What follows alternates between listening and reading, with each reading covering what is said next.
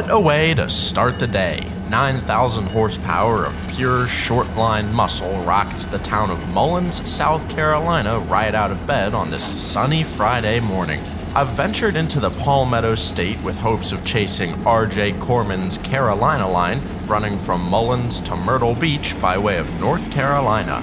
I figured the interchange with CSX a good place to start, and figured correct. The 4 locomotives had pulled their train off RJC rails and were now shoving south on the connection track, which will put them on Class 1 property where they will leave this outbound train.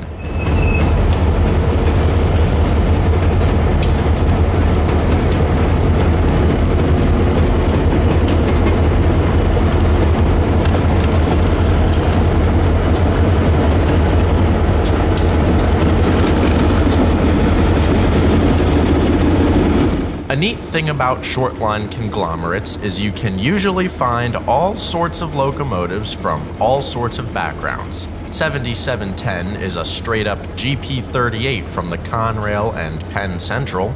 Number 3813 is off the MKT as a GP38-2. 8336 is a Snoot nose SD40T-2 from the legendary Southern Pacific, and our leading motor number 3812 is also a -2 with roots to the Katy.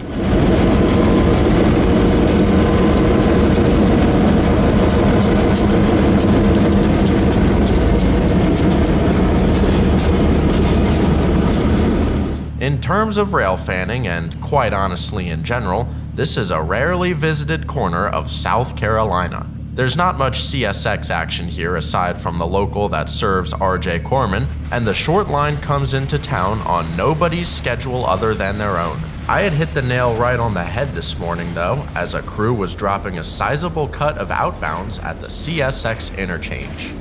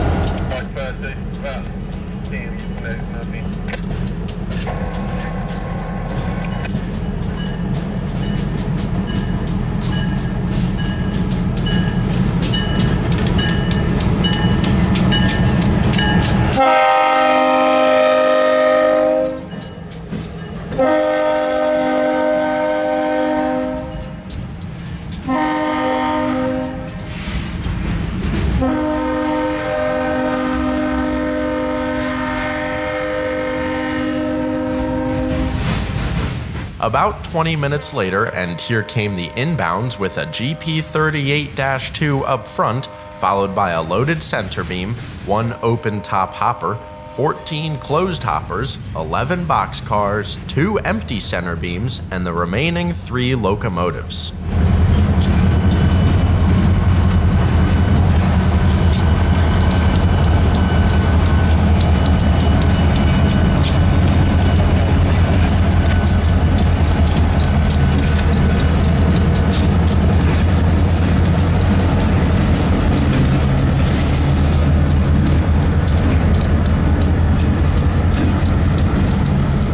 Because of the track layout in Mullins, the 3 engines on the bottom end were now positioned to lead the train back east. With this in mind, I jumped to an old train station back on R.J. Corman trackage in order to watch the inbound train getting underway.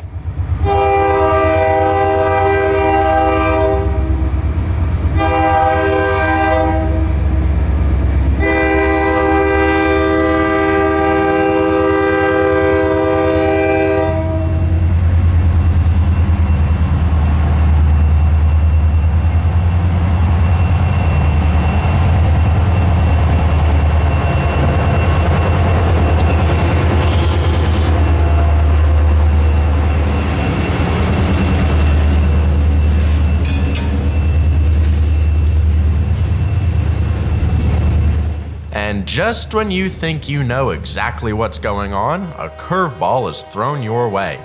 I was pleasantly surprised to see that 3813 and 7710 had been left in Mullins, perhaps on account of another inbound off CSX in the near future. This meant that the old Southern Pacific tunnel motor would be leading Long Hood forward, with the 3812 trailing on the bottom end, dead in tow.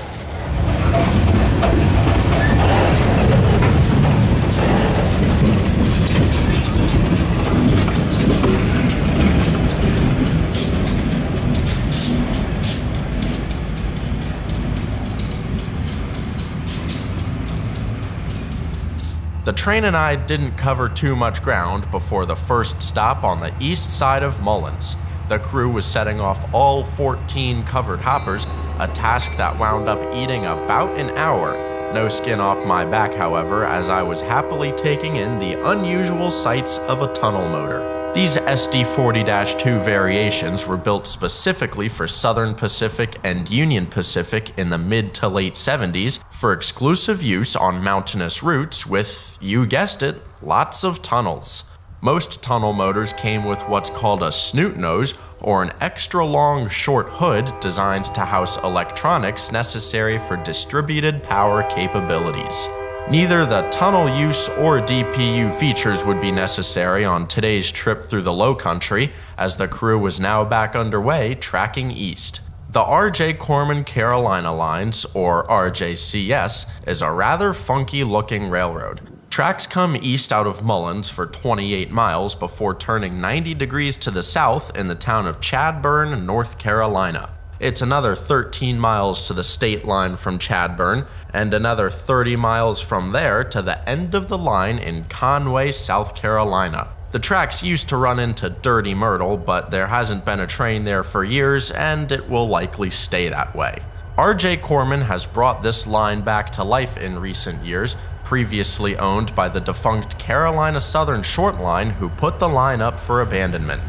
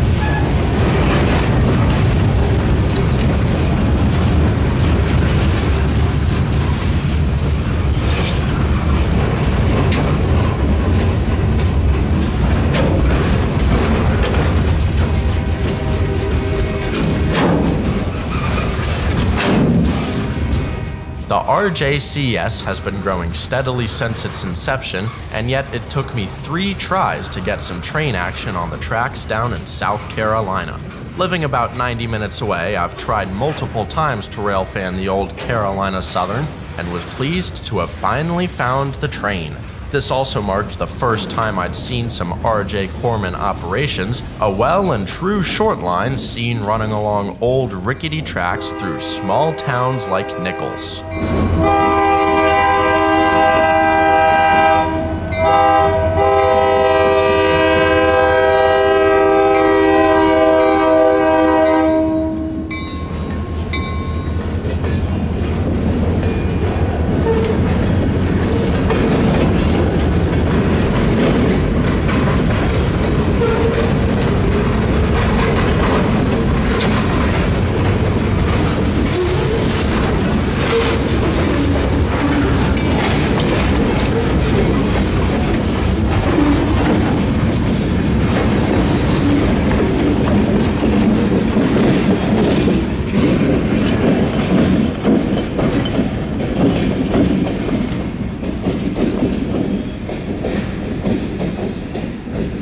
I love small town scenes like this, with oddball tunnel motors and DIT Jeeps bringing the scene full circle. The train and I are still wandering around in South Carolina, as I had Riley Green screaming while the 8336 snuck by. So when I first kissed her lips, I know she damn sure tasted whiskey, but she didn't seem to mind. I told her I'm from Alabama, and she said, hell, I am too. She said she was a road type fan. Well, I got a little bit of hunting land just outside of Phoenix City. And even though I was right down the road, she couldn't find a time to see. Now look at this. What an incredible stretch of land with a trackside dirt road right smack in the middle of a pristine South Carolina forest. I was enthralled by the nature surrounding me and felt total inner peace. Everything was so at ease, it was completely silent and extremely peaceful. I could have stayed here all day, but alas, I did have a train to chase.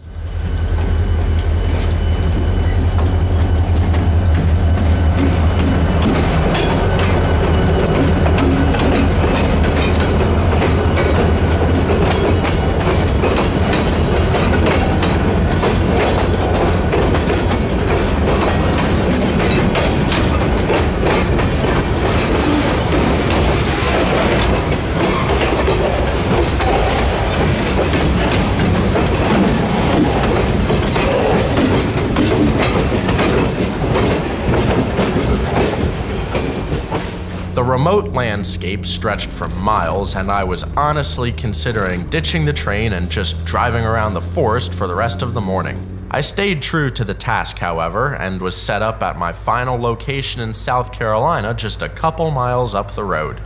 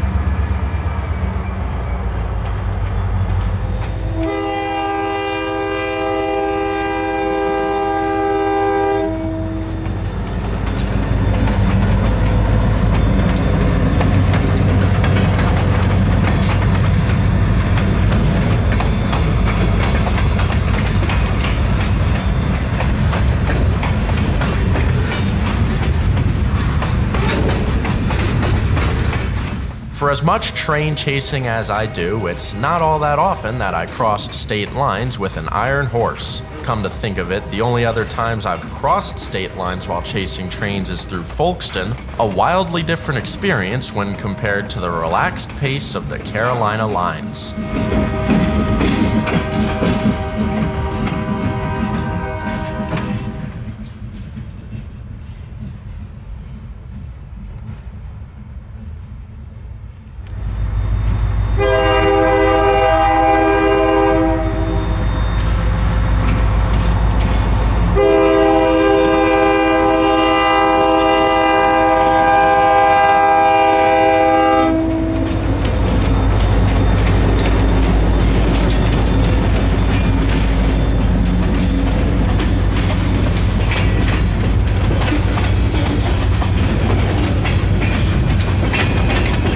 About an hour later, and the train had caught back up to me after shuffling the first 2 loads up from the bottom of the train.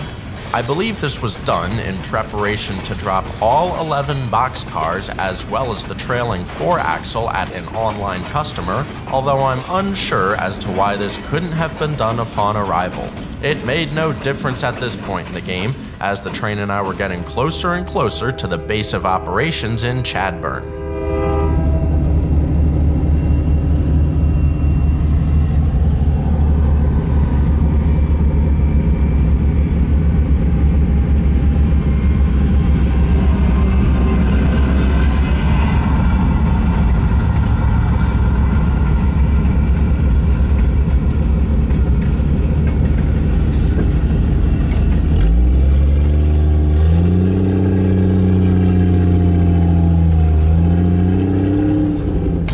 Finally, squarely in town limits, I was all set up to watch the Snoot nose tunnel motor turn south back towards the Palmetto State.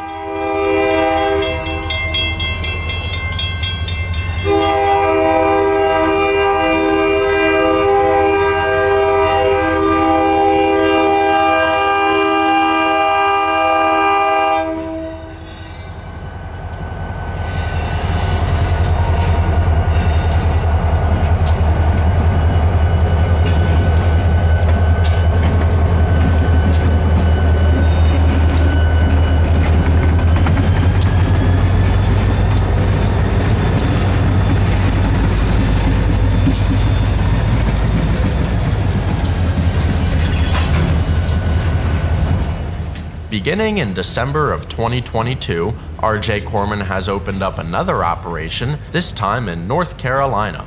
The Raleigh-Fayetteville Railway will connect its two namesake cities by way of original Norfolk Southern tracks and trackage rights over the current NS. I'm quite excited about this for a number of reasons, one of which being that I'll have a new short line close to Wilmington.